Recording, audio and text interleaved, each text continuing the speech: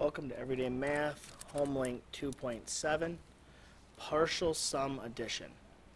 Please read the family note before beginning. Now the partial sum addition, we are looking at partial parts of each problem. Solve each addition problem. You may want to use partial sums method. Use a ballpark estimate to check your answer to make sure it makes sense.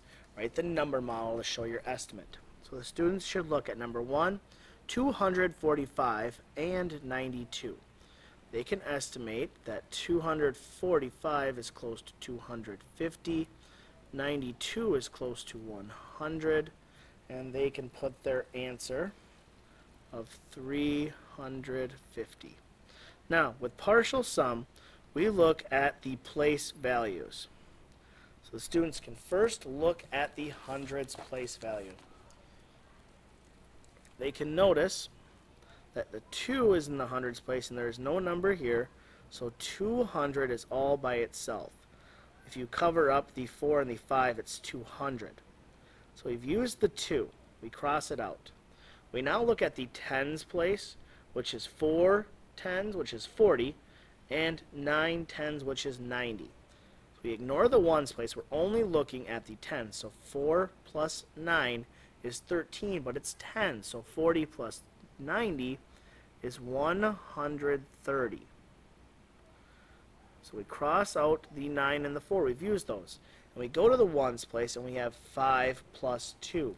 Now because it's the ones place, 5 plus 2 is 7. Now we draw our line and we make a new addition problem. So all zeros plus the 7 is 7. 0 plus 3 is 3. And the 2 plus the 1 is the 3. It's partial sum. You're taking parts of the product to make a new sum. So you're taking different parts of the addend to create your answer. In number 2, you have 120 plus 215. A good ballpark could be 100 plus 200, and these are just examples. Some students will ballpark a little closer, maybe 120 and 220. And I get 300 as my answer for that one. Now, again, we are going to start with the hundreds place because you're starting with partial sums. So you're looking at 1 in the hundreds, which is worth 100. So it's 100 plus the 2 of 200. And that gives us a total of 300. Cross out the 1 and the 2. You now have 24 plus 15. When you look at the tens place, the 2 and the 1 are in the tens, so it's 20 and 10. 20 plus 10 is 30. Cross those out, so you know you've used them. You're down to your ones place, which is 4 plus 5, which is 9. Create a new addition problem for these. 0 plus 0 plus 9 is 9. The 0 plus 3 is 3. And 3 plus nothing is 3. 339. Problem number 3, you have 245. We'll round up to 250. 250 plus 317, we'll add to 300 as a ballpark, equals 550. So our answer will be somewhere within that answer. Now again, take the hundreds place. 245, you have 200.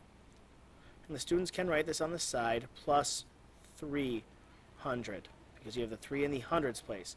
You're ignoring these other two numbers and the other place values and only worrying about one place value at a time. The 2 plus 3 is 5, and you have the 2 zeros for 500. Okay, cross those out, and now you have 45 plus 17. The 4 represents 4 tens because it's in the tens place, so it's 40 plus the 1 10 is 10, so 40 plus 10 is 50. Cross them out, you've used them. Now you have 5 plus 7 in the ones place. So 5 plus 7 is 12. Add these three new numbers. 0, 0, and 2 is 2. 0, 5, and 1 when you add is 6. And the 5 is by itself, so it drops down. Your answer is 562. In problem number 4, you are adding 366, so you can ballpark that to 400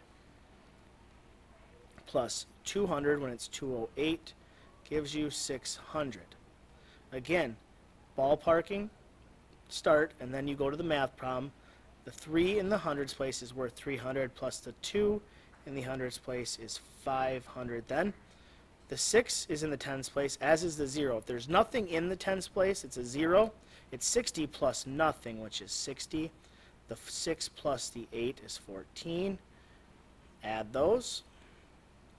You have 4, 7, and 5. In problem number 5, you have 459. We'll go to 450 plus 168. Most students will want to move that up to around 200, which equals 650 ballpark. The 4 in the hundreds place and the 1 in the hundreds place, so 500 when you add them up. You may cross them out if you'd like. It's 50 plus 60, which is 110. And the 9 and the 8 equals 17 when you add them up. Draw the line, add. You should have 627.